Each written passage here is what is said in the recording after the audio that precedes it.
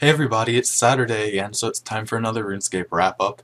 And in this episode, episode number 2, I'm actually going to be including a live face cam type of thing in it, and I just thought that that would be nice because I don't really have any background footage to play for you guys. So last episode, my first episode, I just kind of had a image that I put up, but this episode I'm going to have my face in the center of the video, and then around the outside of the video I'm going to have a bunch of different links. If you click over here, you can follow me on Twitter. If you click over here, you can subscribe right down here. Click subscribe, you know you want to click it. Over here you have all of my series that I've done, Bossing the Bibles, Road to Max Cape, some other stuff like that. And then along the bottom here I am going to have different links to the different points in the video that you can go to. If you want to watch just a certain topic, you can jump to that. So those will be all down here. And yeah, I'll be throwing some other annotations up around here, so just watch out for that. You can click some of them. And if you don't want to actually watch this physically, you can just kind of minimize this and listen to it while you scape, do something productive. So yeah, if we get into it, I don't have a guest star this episode because I just didn't have anyone else that was able to do it with me tonight. That sounded a little weird, but let's go. So the first thing to talk about is HTML5 beta is coming out. So that is going to be in the next month or two. There's going to be a beta for HTML5. We don't know if it's going to be closed or open beta, but we do know that they are working on switching the game over to HTML5 base, which is going to improve different graphical problems, improve the overall graphics of the game, and it is also going to provide some stability things, some FPS fixes, other stuff like that. And it is due for a release in April, which is actually pretty impressive. I and most of my friends that actually were kind of paying attention to this, we all thought that they probably weren't going to be getting this out till late summer, fall, maybe even winter.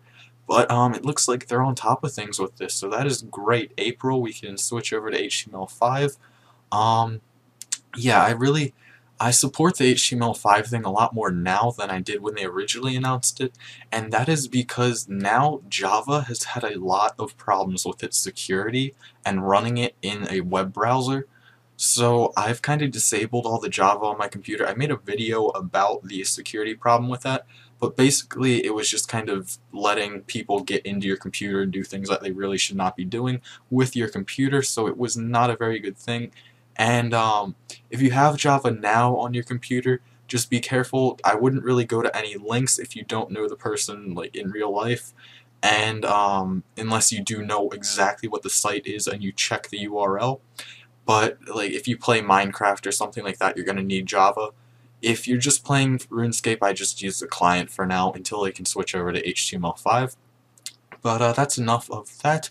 So the next topic that I have, these are just kind of the short subtopics of the video, and the next topic is that Jagex is considering changing the requirement for trimmed comp cape of 5K Castle Wars games.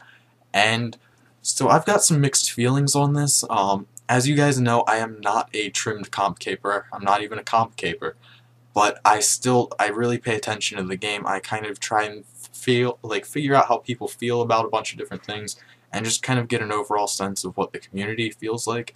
And overall, from a couple people that I talked to about this, one was a comp caper who is going for trimmed comp, and the other guys are just kind of people shooting for max cape, along with myself. I'm shooting for a max cape. They all said, including the comp caper, that it sounds like a great idea, only if you're thinking about yourself and people who aren't trimmed comp capers. But when you think about trimmed comp capers, people who already have the cape, like Dardan, Wooks, all those other people, I can't name them all, but it's almost 200 people. They've put a lot of time and effort into getting 5K Castle Wars games. It's 80 days of playtime in Castle Wars. And granted, most people just AFK Castle Wars now. They don't actually play it, they just kind of sit there. And that's how a lot of them get it. But still, 80 days of playtime is a lot of time. So if they do cut that requirement down or change that in some way which makes it a lot easier, then they're going to definitely need to find some way to compensate all the people who have already gotten a trimmed comp cape, just because it's really, like, it's almost beyond unfair. Like, you've made them waste that much XP for so long to get that, and then you just made it not worth as much. So I don't know, they're going to need to find a way to do something about that, but I am hoping that maybe they change Castle Wars around and make it more fun. Maybe if they added something where, like, after you score so many flags, you, like, the game ends, like if you have like a 5 flag lead or something like that, then the game would end and you wouldn't have to wait the full 20 minutes. If they can do some sort of change like that, I might even start liking Castle Wars a little bit. But overall, they just kind of need to change that mini game, and then hopefully they don't make that requirement not as like, make it a lot easier without doing anything to the people who've already gotten it. They need to find some way to compensate them with that. Okay guys, so this next topic is going to stem off into a larger topic, and that is what's been flying around the RuneScape YouTube community lately. Pretty much every video maker of any importance has been talking about this, and it's been all over the Reddit and forums and everything. So, yeah, let's get into the first part that I wanted to talk about, and that is that ModMark made a forum post on February 1st, which was yesterday, and it is called RuneScape, Old and New. And what this is going over, I'll have the link and QuickFind Code in the description below if you guys want to go check it out yourself. But basically what he's been saying is that they have been paying attention. Their community team has been on Twitter very active on Reddit, reading through all of the posts. There was a guy on there, a high school junior, that was writing a paper, and he needed to talk to a video game developer, and I think it was only maybe 19-20 minutes or something like that after he made a post on there that someone from Jagex contacted him and set up a meeting where they could talk and he could interview them, and that was just amazing. That really caught my eye as something that is just really good that Jagex is doing that, and it's pretty amazing. I never really thought that their community team would get that far, that they were, I don't know, somewhat good. So that's kind of interesting, but anyway, this is talking about how a lot of people have had a lot of different things to say about the game.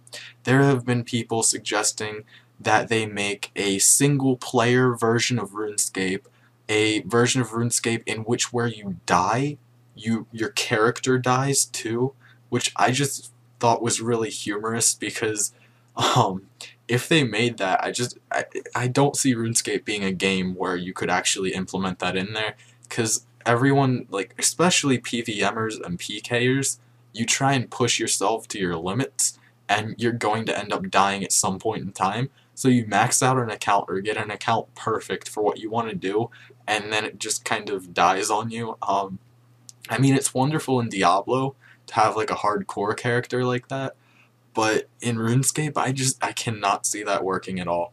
So, yeah, there's also, he mentioned something about people wanting RuneScape to return to as it was in 2006. He pretty much went through the entire list of anything that anyone has suggested that RuneScape do, going back to old combat, going back to what it was in 2006, and just everything else in the game. And he's just been saying in this post that they are looking and they are reading through pretty much all the forums that they can, all the, like, Reddit posts that they can, anything that they can find on Twitter, and on any of the, like, RuneScape sites, like, not the fan sites. So they're trying to figure out exactly what they're going to be doing, and on the 20th of February, there's going to be another Q&A session, and there they will be talking about the other great content they have planned for this year, and they just kind of want to kind of talk about some things that they're going to be doing with that. They want to be putting out an update to the evolution of combat. They're trying to put out an update every month, like a major one. We've had buffs to the bosses, armor buffs, a bunch of other different things, and it seems that they're just kind of trying to pay attention to us and fine-tune the EoC to us. I don't think that it's realistic to get rid of the EoC, but it is nice that they are kind of listening to us and doing a little bit to kind of try and change the game and how we want it, but how they want it as well. Because when it comes down to it, we're the players, but a lot of it is you can't just take the most vocal people in the community and try to just fine-tune the game to them, because usually when you're satisfied with something, you're not really making a big deal out of it, but when you're aggravated with something, you're going to make a big deal. So they can't just pay attention to everything that is being made into a big deal, otherwise they might end up aggravating some other players, so they have to be really careful with what they do here. But they are trying to listen, and that's the main point of his post. So talking about ModMark's forum post, I believe that the reason that he made that post, the true reason is Sorek's petition, and so I feel like that forum post has been building for a while, and it's been long due, but I feel that what really got it out there and what got ModMark to fully write it and post it and everything was Sorek's petition, and that is now well over 25,000 signatures. And first of all, what I have to say with the signatures part is there is no way to track these signatures down and make sure that only, like, for every signature, there's no way to tell that that person only signed it once, because there could easily be a person that is signing it multiple times over and over again. So you have to keep in mind that with any statistic, there's always ways to manipulate that data. So you just have to keep that in mind. However, 25,000 signatures is still a lot of signatures and a lot of legit people signing that. So that really does deserve attention, and I think that a lot of the tension has been really building up in the PK community for a while now, and the EoC is kind of the breaking point of that. I'd have to say that it was probably when Gano came, it was probably Storm of Armadil and Gano that were kind of like getting to the top of the mountain, and then EoC is what kind of hit the person and made them fall off.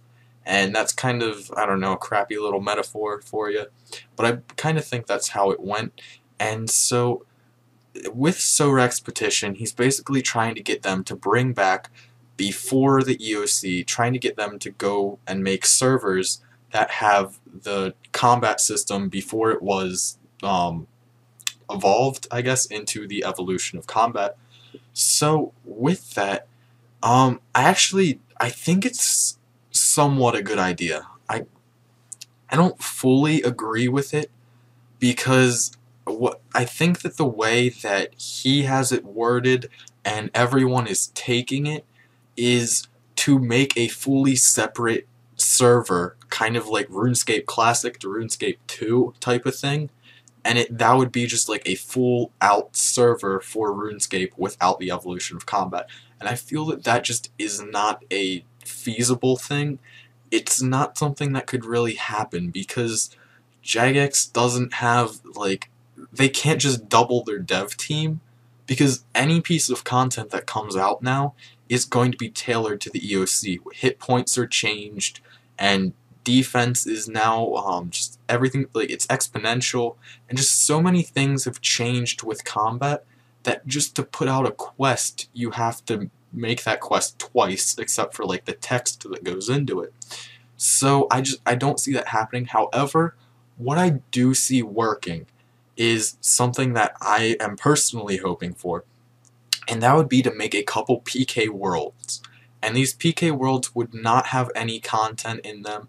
So if you're a PVMer and you loved the combat system before EoC, I'm sorry, but I just don't see that as being able to be brought back.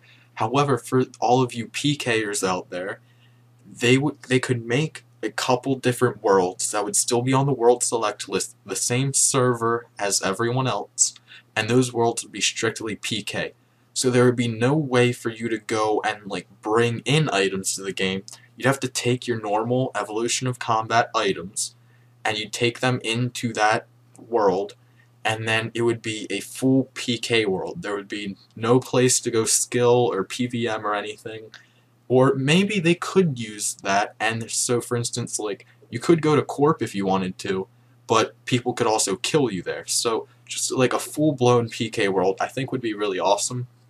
They could incorporate a lot of different things with that. There is an item sinkhole type of thing coming out soon, but I feel that if they made a PK world, they could easily incorporate another sinkhole that would make food armor, weapons, everything go up even more.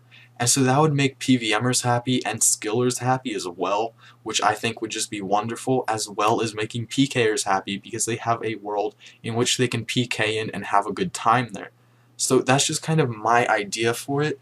I don't see it being feasible to make a separate server that is full-blown like a private server. I don't see that being something that could happen. But if they do make a couple different worlds that were PK worlds, maybe even add some incentives. I think I mentioned this in a Bossing the Bibles or a Road to Maxcape, that maybe you could make some different weapon drops or armor drops, kind of like how they have in the Crucible, but not exactly. And then maybe even have some different things, kind of like the Brawler Glove system, that will help with skilling or something like that, but maybe have it limited to combat skills, but better XP than Brawler Gloves. There's a bunch of different things that they can do with that. And I think that if they got just those couple worlds up and running, that it would really draw back a lot of legitimate players to the community. Because right now, the private server industry is just booming, because the EoC got so many people who love RuneScape to just be frustrated and say, I'm done with it, and they've moved on to a private server, or they've moved on to Xbox or PS3, they're doing some other type of gaming, or like League of Legends, World of Warcraft, whatever. But if you moved back and like you put these worlds into the game, you could draw back a lot of those people, which would bring in more revenue for Jagex, which might even let them open a couple more worlds and add some more content to that, really work with the PK community to try and get something out there that they could really like. And I just think that overall, adding the worlds might work, and they could do that and get that up and running. But adding an entirely separate server, I don't think that would really just be able to happen. Alright guys, so that's going to be it for this week's RuneScape wrap-up.